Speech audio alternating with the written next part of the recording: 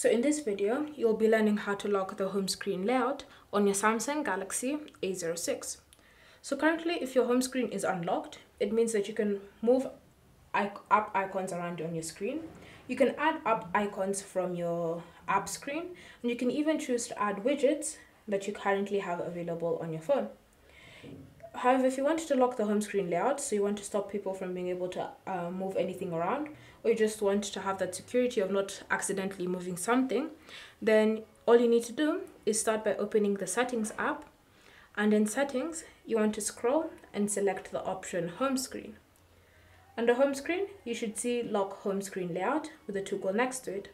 So tap on the toggle to turn it on, and once it's been enabled, all you need to do is simply test it out. So go to your home screen and try moving an app icon anywhere around on your screen. You can also try adding a widget, so just long press, select widgets, then just tap on a random widget, and you'll notice it's prompting you to unlock your home screen layout so that you can add that specific widget. Thank you for watching. If you have any questions or comments, leave them down below and we'll get back to you.